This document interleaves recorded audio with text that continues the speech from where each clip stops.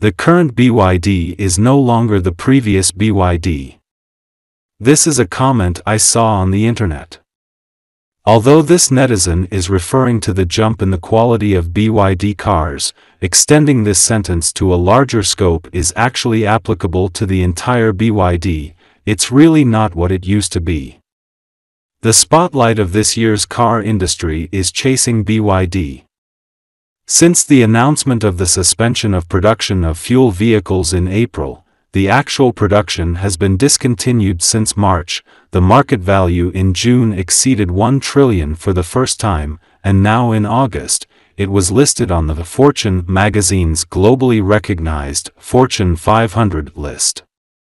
BYD's the highlights come one after another, and with the breakthroughs in the sales of new energy vehicles, it seems that God is looking after BYD. Besides, in this year's Fortune 500, there are 23 auto manufacturers, of which 7 are from China. Among these 7, BYD is the only manufacturer focusing on the production of new energy vehicles. After consolidating the status of China's #1 in the field of new energy cars, the only thing that needs to be killed in order to become world #1 is Tesla. In the past, Musk used to be cynical about BYD, but now the core advantages has made BYD become much more competitive. However, many people may not know that cars are only a part of BYD's business sector. BYD's strength and size may be much stronger and larger than most people know. In the eyes of many people, BYD is just a car brand. In the opinion of some people who are still prejudiced, this BYD is still synonymous with cheap Chinese cars. However, BYD is really more than that. Hi, everyone. Welcome to Auto Age. Now you are on the journey to look back at every change in the car, and explore the mystery behind the car. Before we started today's video, please subscribe to the channel and turn on the notification bell. Okay, let's get started. By the end of 2021, BYD has about 290,000 employees. By 2021, BYD has realized revenue of about 216 billion yuan. Its business spans the 4 major industries of automobile, rail transit, new energy and electronics. Moreover, in these 4 parallel industries, almost all of them have established industry-leading positions in their respective fields, and also supported BYD's trillion-dollar market value. As for the new energy vehicle track that everyone is familiar with, there is no need to repeat BYD's achievements in the past 2 years. People who buy BYD cars should know that many of its hot-selling models have to wait for several months to pick up the car. In the past July, BYD's passenger car sales reached 162,214 units, a year-on-year increase of 184.7%, including the 2 major product lines of commercial vehicles and forklifts. The sales volume was 162,530 units, a year-on-year increase of 183.1%. In fact, BYD's auto business covers the 7 major, conventional fields such as public transportation, taxis, private cars, road passenger cars, urban commodity logistics, urban building logistics, and sanitation. At the same time, a number of electric special vehicles have also been launched in the 4 major, special fields such as airports, ports, mines and warehousing. What does it mean?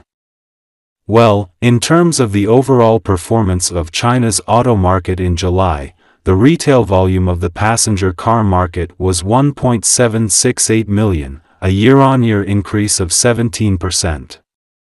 In other words, BYD's growth rate is nearly 11 times that of the entire market, and they are all new energy models, 81,223 sales of DM models and 80,991 sales of EV models. This data is very surprising.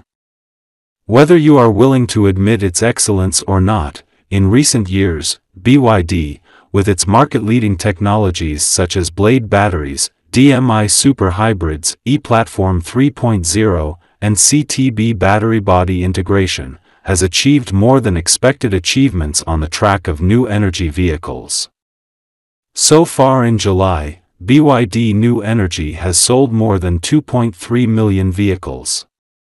The goal of BYD is to strive to solve all oil-using vehicles in the field of road transportation with electricity. The strategic goal of the company is very clear and decisive. As a new energy overall solution provider, BYD not only built a moat in the field of new energy vehicles, but also made industrial connections for new energy products such as batteries, solar energy, and energy storage. However, compared with the two major industries of automobile and new energy, which have entered the harvest period, BYD is still in the stage of large-scale investment in the field of rail transit.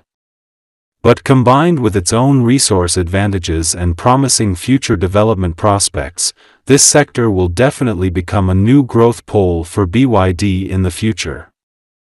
According to BYD's planning and settings, the rail transit solutions they proposed, the SkyRail for medium traffic and the Sky Shuttle for low traffic, are also based on their own integrated innovation advantages, and the electric vehicle industry chain will be extended. To put it simply, BYD's SkyRail and Sky Shuttle are cross-border integration of BYD's new energy vehicles, buses and rail transit technologies, combining the natural advantages of electrification and intelligence.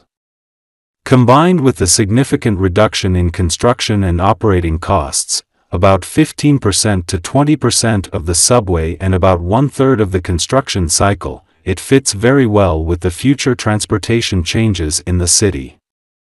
In April last year, BYD had already tested the unmanned Sky Shuttle in Chongqing, and built a SkyRail in Bahia, Brazil.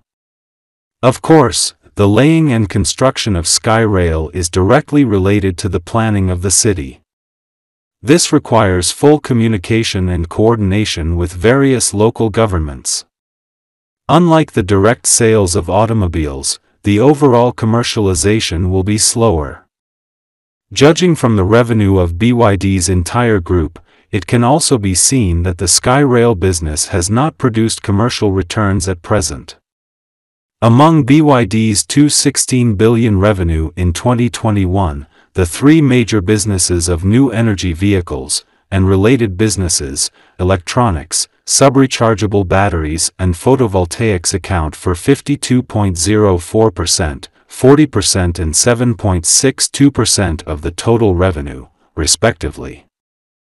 However, I think that based on the concept of future public travel and the needs of urban environmental protection, the business prospects of BYD's business segment are bound to be unlimited. Finally, let's talk about the electronics section. In fact, this business is the cornerstone of BYD's steady development over the years. Compared with automobiles, new energy and rail transit, BYD is a muffled money maker in the field of electronics. Previously, BYD Electronics' main business was mostly foundry business, and mainstream mobile phone brands on the market, such as Huawei, Xiaomi, Samsung, Honor and Oppo, all had foundry cooperation with BYD Electronics. At least more than half of China's mobile communication development history was participated and witnessed by BYD Electronics. Since last year, it has been reported that BYD Semiconductor will be listed independently. As a subsidiary of BYD, BYD Semiconductor claims to be the largest manufacturer of automotive-grade IGBTs in China. Its main products include power semiconductors and smart sensors. In general, from the perspective of the development of several major business sectors, BYD's spontaneous advantages in recent years have undoubtedly been strengthened. Each segment operates independently. BYD has maximized the expansion of the battery, which is the core advantage of BYD, so as to release its own advantages in the new energy competition pattern at this stage. The BYD of today is indeed not the BYD of the past, and based on the existing competitive advantages, the BYD of the future should not be the BYD we can imagine today. Okay, that's all for today. Please put your comments below, and share your insightful ideas with other people.